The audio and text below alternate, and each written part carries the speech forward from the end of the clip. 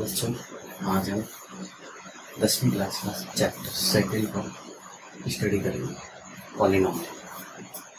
Okay, जैसे कि आपने 9th में ही पढ़ा होगा पॉलिनोमियल्स की टाइप क्या होती है, कैसे होती है।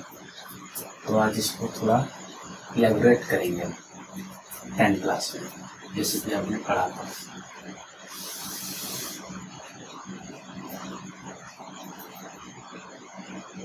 Different types of polynomials.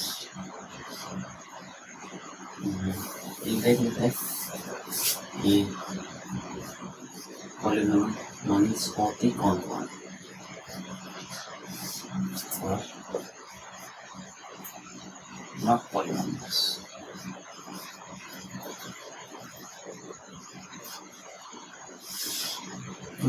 जैसे कि कोई है x² x प्लस 2, इसलिए ये पॉलिनोमियल्स होती है।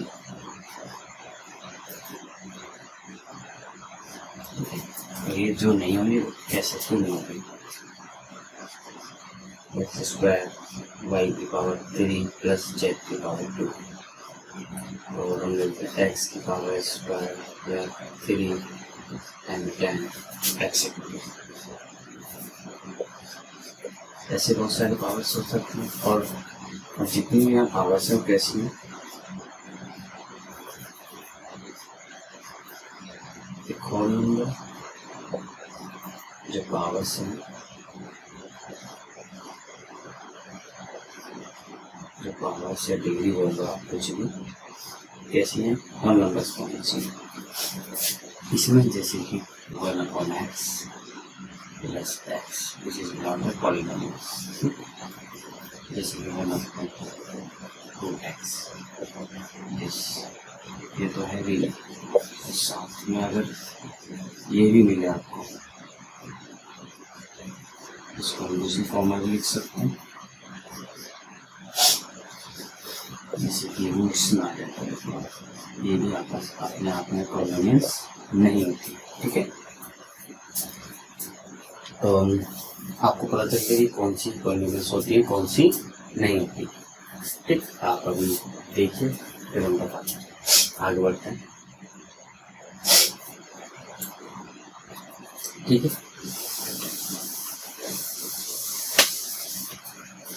अब पॉलिनोमियल्स में टाइप्स होते हैं, तो फिर मैं जिक्र करा होगा, आपने पढ़ा होगा 9th क्लास में।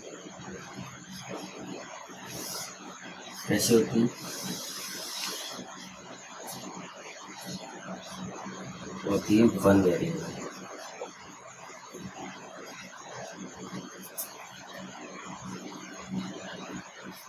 एंड 2 वेरिएबल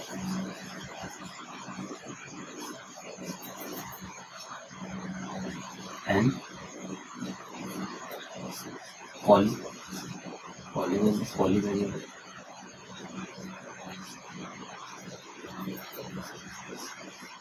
ठीक, पॉली वेरिएबल मतलब जैसे कि कोई इक्वेशन ले लेता हूँ, x² plus x plus 1 x की क्यूब प्लस x की क्यूब एंड 10 इस टाइप की। जैसे कि आप देख सकते हो कि x ही वेरिएबल है, जितनी बार भी रिपीट हो रहा है एक ही वेरिएबल हो रहा है x।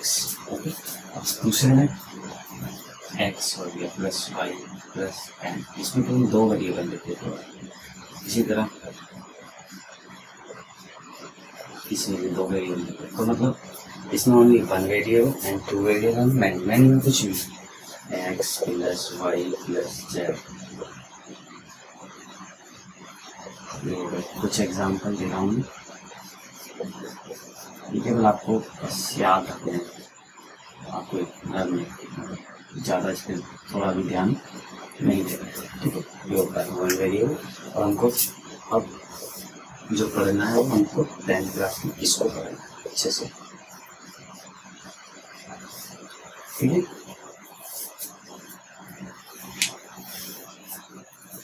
आप इसको नोट कर सकते हैं।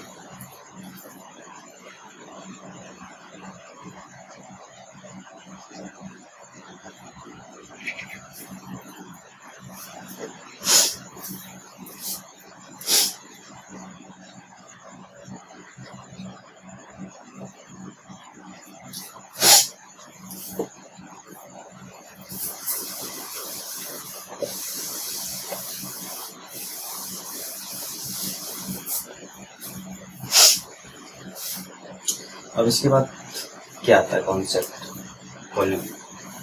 हमें पढ़ना क्या है, पॉलिनोमियल पढ़ लिया हमने, इसके बाद हमें पढ़ना था क्या, वन वेरिएबल। और हम समझ लिए वन वेरिएबल्स, ओके। पॉलिनोमियल समझ लें।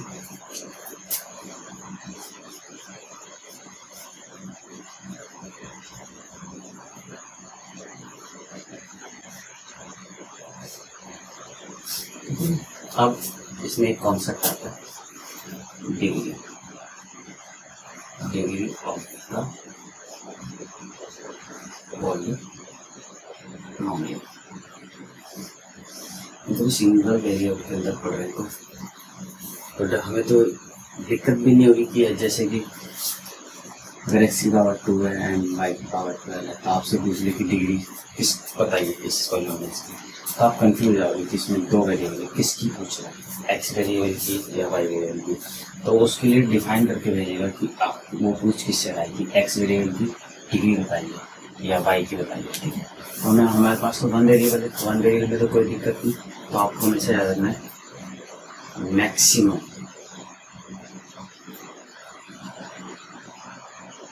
डिग्री आपको बतानी है बस। जैसे कि x square plus x plus x की पावर 0, तो आप बता सकते हो कि तो इसकी पूछता है क्या, डिग्री ऑफ द पॉलिनोमियल। तो आपको दिख रहा है कि x की पावर 2 जो मैक्सिमम पावर कितनी है, तो आंसर भी क्या हो जाएगा। तो मैक्सिमम पावर को हमें डिग्री बतानी है। कोई भी पॉलिनोमियल आपको वन वेरिएबल में देगा तो आपको मैक्सिमम पावर बतानी है उसकी, सॉरी डिग्री बतानी है, ठीक है। पावर और डिग्री में कोई डिफरेंस नहीं होता। चैप्टर के हिसाब से हम डिग्री बोले, वैसे हम आम भाषा में उसको पावर का यूज करते हैं, 2 पावर है, 3 पावर है, या 4 पावर है, 0 पावर है, ठीक है। आप निकाल लिया होगा। इसके बाद कॉन्सेप्ट कौन सा हो गया, डिग्री ऑफ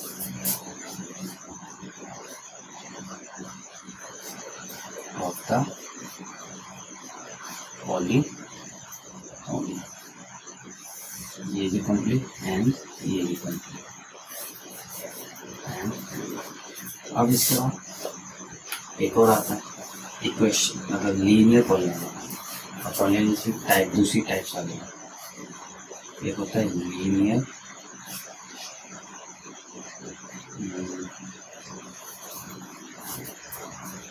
डिग्री के पास चले, एक होता है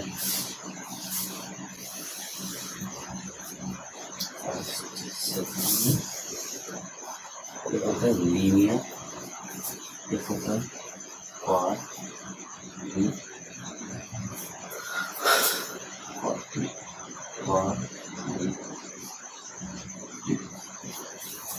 एक होता है क्यूबिक। एक क्यूबिक होता है, क्वाड्रिक होता है,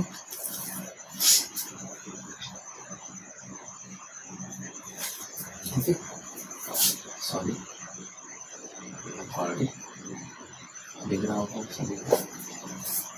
क्वाड्रिक एक क्यूबिक है, लीनियर। पॉलिनोमियल से सबको वर्ड इसके पीछे, ठीक है। Polynomial, this polynomial. इसको भी समझने के लिए आपको कुछ नहीं, डिग्री का कॉन्सेप्ट उठा लेंगे उनके लिए। तो आप कुछ इसमें केवल ओनली डिग्री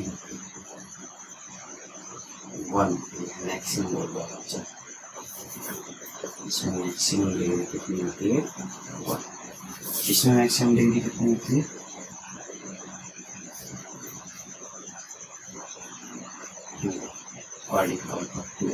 ठीक। क्यूबिक के नाम से पता चल रहा है मैक्सिमम डिग्री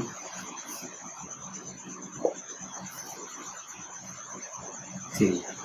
जैसे कि फॉर एग्जाम्पल सबके एक एग्जाम्पल लेते हैं, एक्स स्क्वायर प्लस 1 इसका example sorry x plus x, इसका एग्जाम्पल x की cube plus 4x square plus x plus 2। तो देख सकते हो आप यहाँ पावर 1 होगी, या तो 2 दिखी हुई है और या तो 3 दिखी।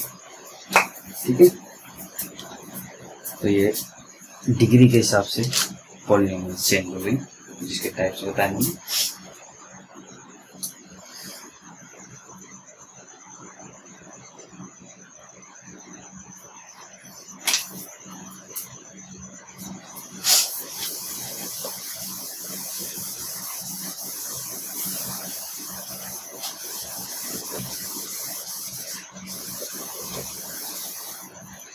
अब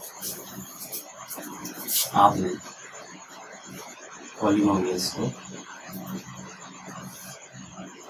ज्योमेट्री के बेसिस पे कभी बार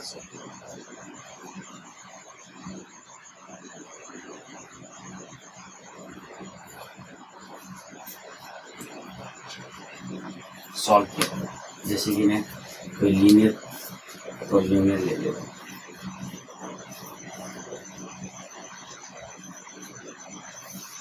ले लिया x प्लस 2, इक्वेशन ले ली मैंने, ले लिया y बराबर है x प्लस 2। हमको प्रेजेंट, अगर पॉलिनोमियल को प्रेजेंट करना था हम बोलते हैं px, x वेरिएबल। ठीक, मैंने ये ले लिया, तो इस यहाँ से कर लो सिंपल हो जाएगा कुछ। तो आपने जो सॉल्व कराओगे कभी बॉक्स बना के 9th क्लास में,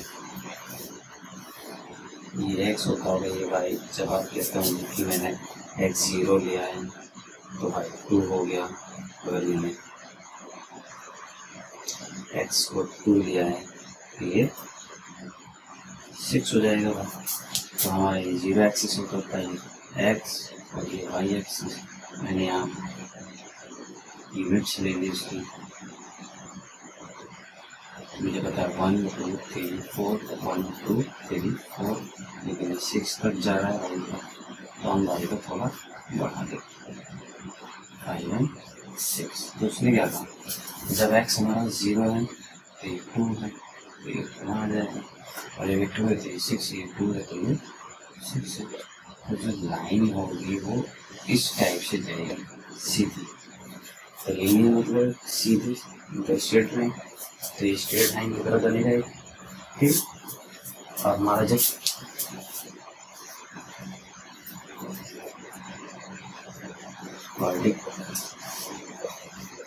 पॉलिनोमियल्स पॉलिनोमियल्स का ग्राफ बनेगा, एग्जाम्पल इसकी ऐसी क्वेश्चन आती है, जनरल फॉर्म आती है। इसकी जनरल फॉर्म आप लिख सकते हो ax प्लस, ये जनरल फॉर्म आती है, ये इसकी जनरल फॉर्म है।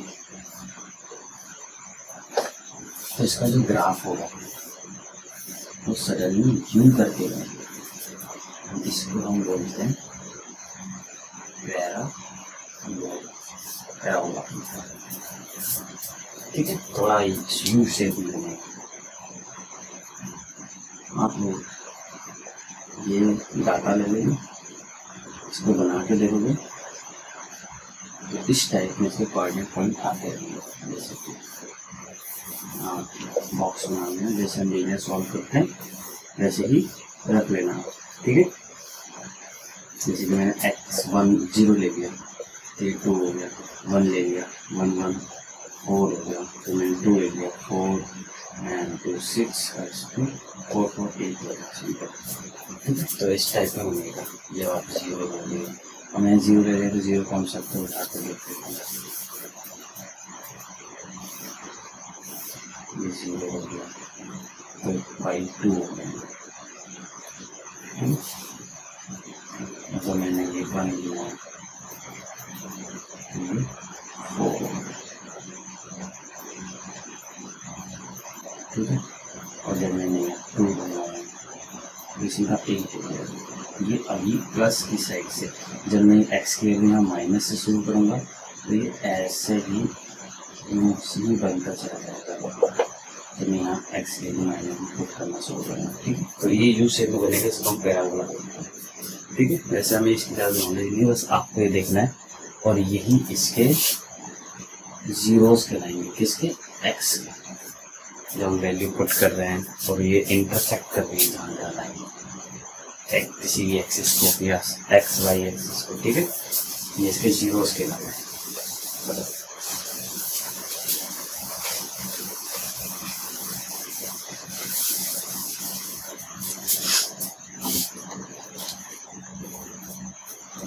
जैसे कि मैंने बताया था पॉलिनोमियल्स को एक्स के टर्म में लिख दिया मैंने, एक्स प्लस 2।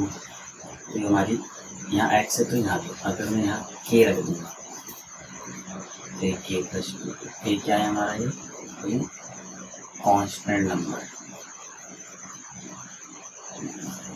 ठीक है, तो इस टाइप से चेंज होता है। ठीक, आप वो एक्स की जगह 1 2 3 4 जो भी रखना चाहो रख सकते हो।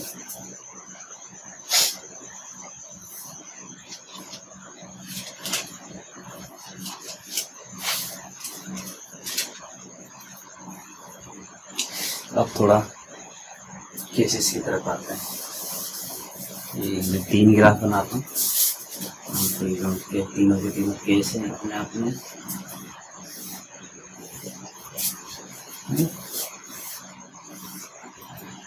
ये कोई नहीं बना दो, ये कोई नहीं, एक लगा दो। अच्छा, नहीं दो जगह से ये एक्स एक्सिस को, ये भी एक्स एक्सिस को,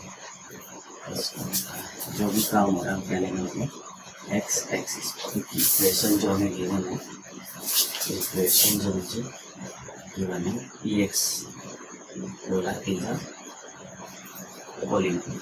ठीक है, पॉलिनोमियल्स ये उसमें पॉलिनोमियल्स दिया है तो एक्स एक्सिस पे ही ग्राफ पे कटने के हिसाब से हमें जीरोस काउंट करने, इसके जीरो मतलब जहाँ कहने के लिए हम बोल सकते हैं जहाँ पर एक्स एक्सिस को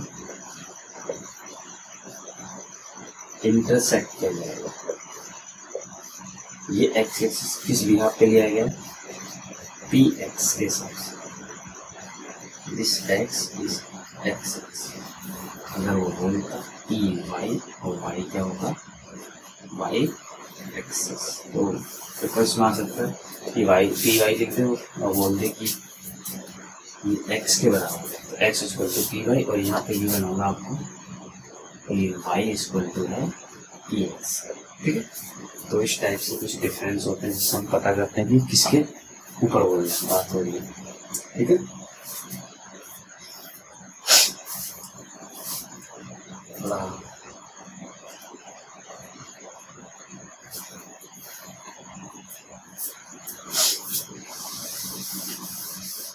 मैंने बताया एक्स एक्सिस इंटरसेक्टिंग पॉइंट पूछ रहा है आपसे वो कि एक्स एक्सिस को कहाँ से उसने इंटरसेक्ट किया। तो एक्स एक्सिस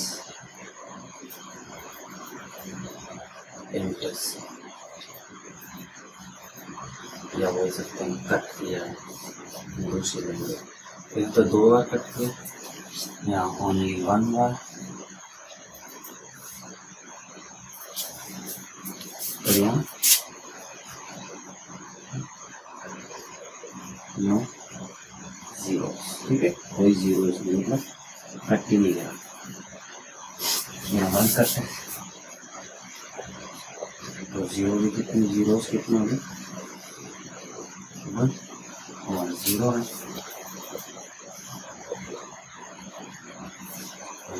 2। तो इस हिसाब से हमें ये एक्स का वाई, ये एक्स एक्सिस, ये एक्स एक्सिस, ये तो एक्स एक्सिस को देखना हमें कहाँ पर वो कट कर रहा है और डिपेंड करता है इस इक्वेशन। ठीक है, तो पहली एक्सरसाइज इसके व्याप्त हो जानी चाहिए, उसमें मुझे कुछ बताने की ज़्यादा जरूरत नहीं है।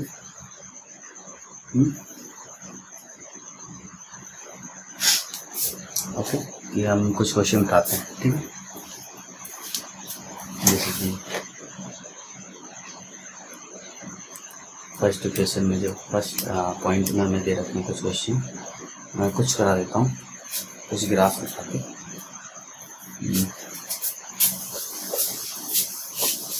इसी ग्राफ पर है, आप साथ साथ नोट करते जाना, ठीक है, या आप बाद में इसको रोक रोक के देख लेना। मैंने जैसे कि फर्स्ट क्वेश्चन दिया एक्सरसाइज 2.1 था, फर्स्ट का थर्ड क्वेश्चन, लेकिन इंफॉर्मेशन देखते हैं क्या लिखा बोला, y इक्वल टू जो ग्राफ है वो y equal to T Y है, और T Y is a polynomial इसने गिवन दिया है, and find the number of zeros. उसमें बोल रहा है T Y is a polynomial, उसने बोला है, और आपको फाइंड क्या करना है, नंबर ऑफ जीरोस।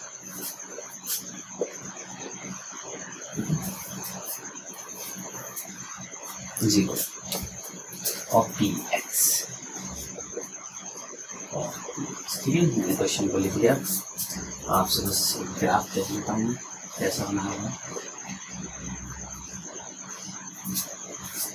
थोड़ा बहुत अटपट आसान।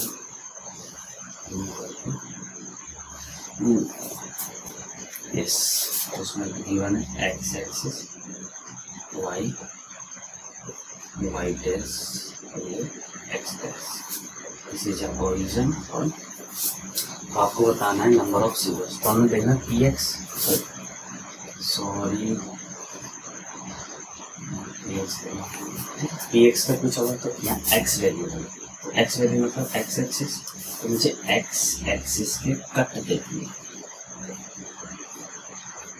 आप ऑल्सो कटिंग पॉइंट, उसने कितने पॉइंट्स पे कट किया है, हम याद करने के लिए मतलब जल्दी सॉल्व करने के लिए कर सकते हैं।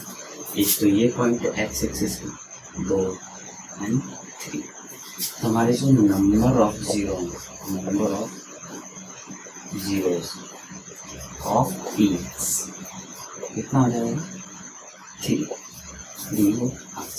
आपको बस यही काम करना है, हमें ये इससे कोई मतलब नहीं, ठीक है, और इससे कोई मतलब नहीं, क्योंकि ग्राफ हमारा ये, this is the graph, okay, this axis, x और वाई इंटरसेक्टिंग पॉइंट है, ठीक है।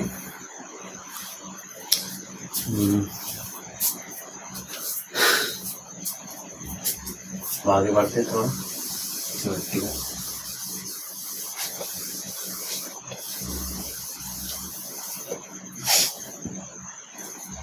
नेक्स्ट है relation of zeros and coefficient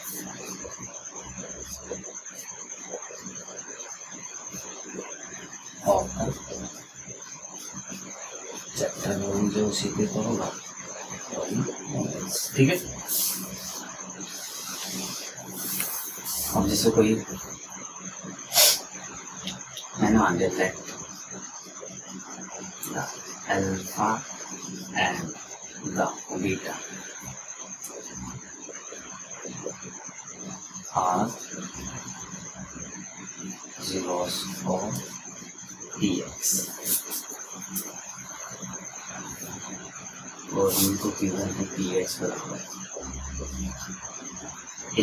ax square plus bx plus c, ठीक है। 2 जीरो लेकर 2 होंगे, सारा कैलकुलेट पे चलेंगे, फिर जब चलेगा हम बता देंगे, ठीक है।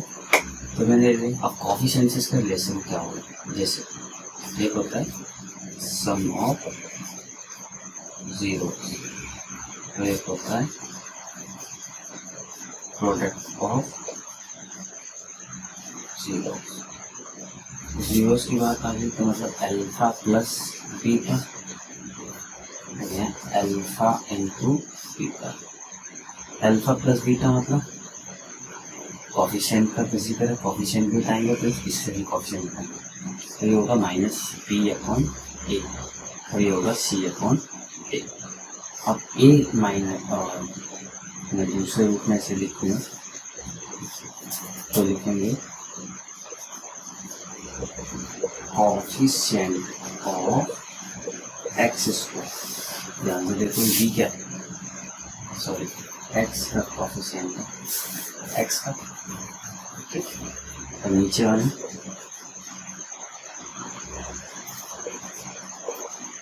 कॉफिशिएंट ऑफ x², ठीक। ऐसे इसको, ये क्या है, कांस्टेंट टर्म, और नीचे वाला कॉफिशिएंट ऑफ x²। मतलब आप इसको ऐसे लिख लो चाहे ऐसे लिख लो, ठीक है। ये रिलेशन होता है, ये वेरी वेरी इंपॉर्टेंट है। अगर आपको कॉफी जीरोस दे दी जाए और इक्वेशन पूछ ले तो आप हमेशा याद रखना a²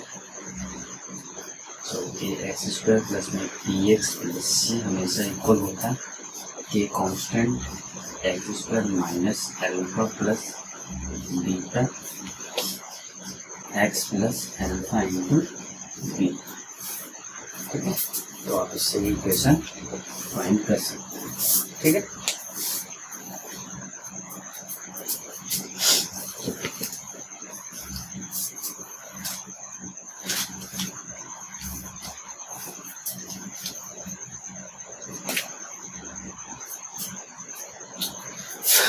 ठीक है, ये तो हुई थी क्वाड्रेटिक की बात।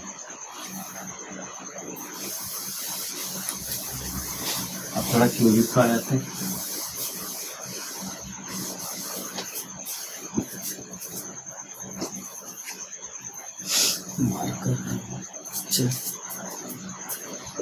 अब थोड़ी क्यूबिक आ जाता है। क्यूबिक क्या है, ये एक्स की वो पॉलिनोमियल्स क्या हुआ क्यूबिक का, a(x³ plus b(x² plus c(x plus d)। तो इसको जीरोस में लेट कर लेता हूँ, लेट का zeros of the px alpha beta and gamma, ठीक है। ग्रीक पढ़ेंगे तो alpha plus beta plus gamma बराबर क्या होगा, -b/a। मैं इसको बोल सकता हूँ सम ऑफ जीरोस, ठीक है। अगला alpha into beta into gamma, ये होता -b/a। बचा कौन सा, alpha into beta plus beta into gamma plus gamma into alpha, ये हमेशा होता है सी। आपको बता दिया ये किसका कॉफिशिएंट है, x² का, ये x³ का, ये x का, और ये कांस्टेंट टर्म अपॉन में x³ का, ठीक है। ये इसका इक्वेशन कॉफिशिएंट ऑफ जीरोस का आप पॉलिनोमियल्स में देख सकते हैं। थोड़े कुछ क्वेश्चंस करते हैं 2.2 के।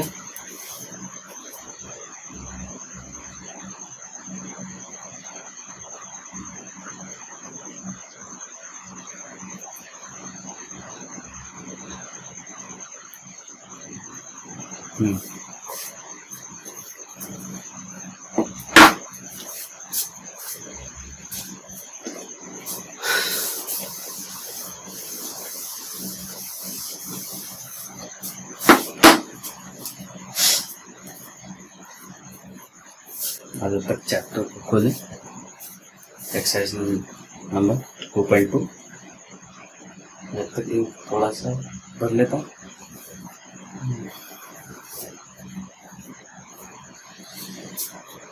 तो पढ़ लिया होगा आपने सभी में एक्सरसाइज 2.2। फर्स्ट का first x² minus 2x minus 8।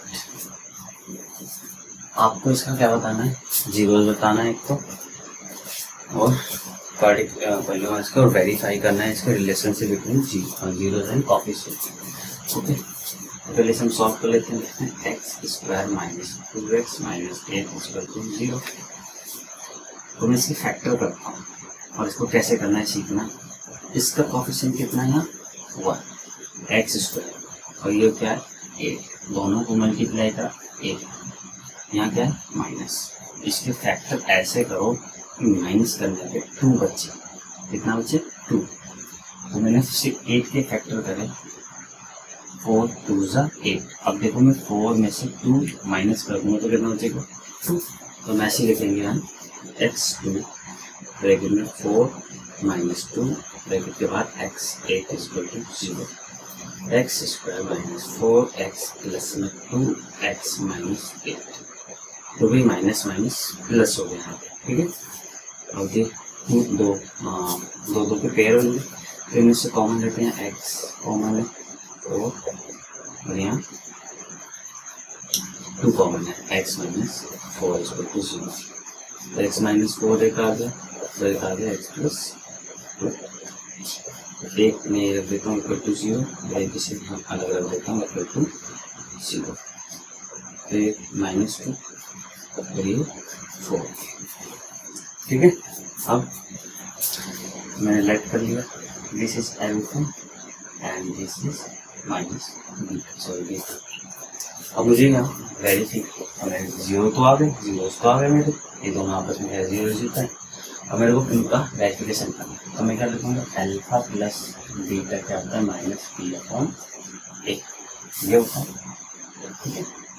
और ये अगला एल्फा इंटू बीटा जो होता है वो क्या होता है सी अपॉन ए, ठीक है। लेकिन मेरी जो इक्वेशन है उसको कंपेयर करना पड़ेगा मुझे इस इक्वेशन से। कंपेयर करना पड़ेगा, तो कंपेयर करना भी कैसे,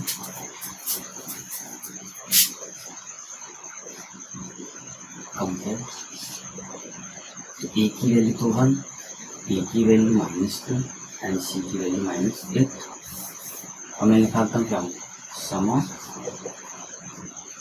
जीरो तो alpha plus beta minus B upon ए। तो मैंने इसे निकाला 4 माइनस 2 कितना आ गया 2 आ गया, माइनस भी कितना minus minus plus upon A1 दोनों 2 इक्वल टू 2 आ गया।